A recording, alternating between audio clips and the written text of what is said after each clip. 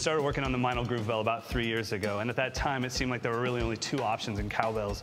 You had the rock cowbell that made it sound like you were playing a concert in 1984, and then you had the more traditional cowbells that instantly transported you to another country.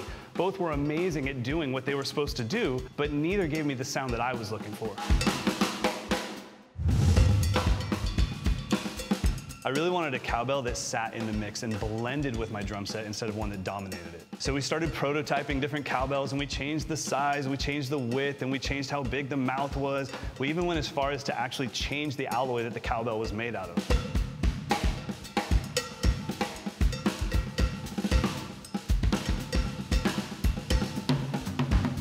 And after 3 years of prototyping and testing, we came up with the Meinl Groove Bell.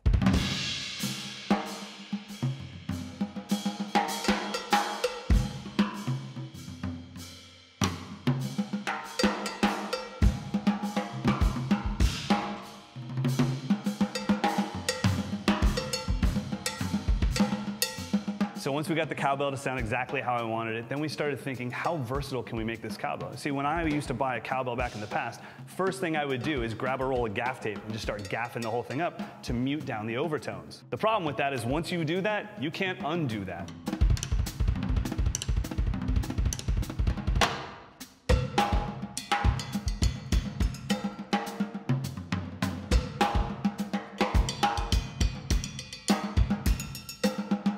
So the Meinl Groove Bell actually comes with two bell mutes. There's a smaller mute, and that actually just takes out a little bit of the overtones.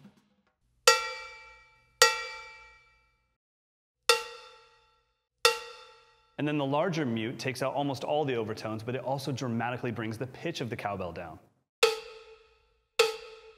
This simple solution is what makes the Meinl Groove Bell the most versatile cowbell on the market.